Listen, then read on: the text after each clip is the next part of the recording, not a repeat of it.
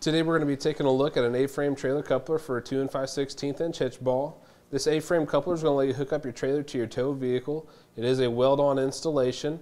It's going to provide the connection point right here for your hitch ball. It's going to feature a gross weight capacity of 15,000 pounds with a maximum tongue weight capacity of 2,250 pounds.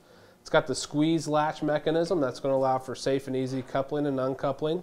In order to connect to your hitch ball, you want to remove the safety pin that it comes with. It's going to be connected with a nice little safety chain so you don't have to worry about misplacing that or losing that. Then what you would do is you would squeeze these two pieces together. So this is basically just like a grip bar. It allows you to get some leverage.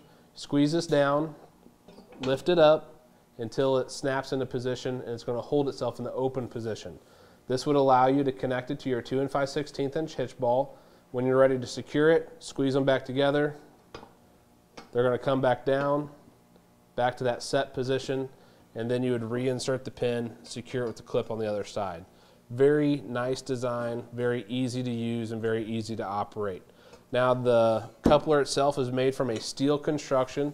It's going to feature a really nice black powder coat finish on it, so it's going to do a great job at resisting rusting, corrosion. It's going to have the built-in jack attachment point. That's going to allow for quick and easy mounting of a square utility jack.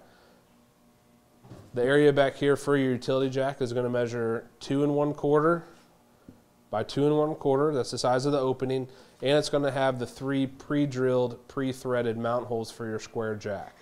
Now when it comes to the overall dimensions, starting with the overall length, measuring from very back to very front, this is going to give us a measurement of,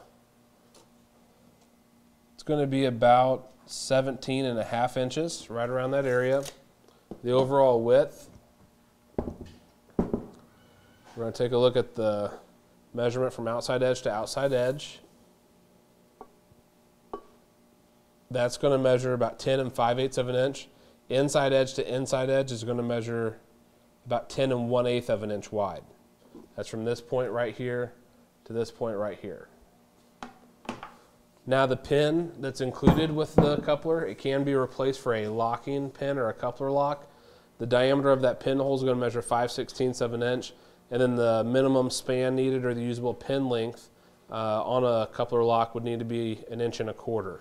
If you're in need of a coupler lock, they are sold separately, and you can find them right here at etrailer.com. That's going to do it for today's look at the A-frame trailer coupler for a 2 5/16 inch hitch ball.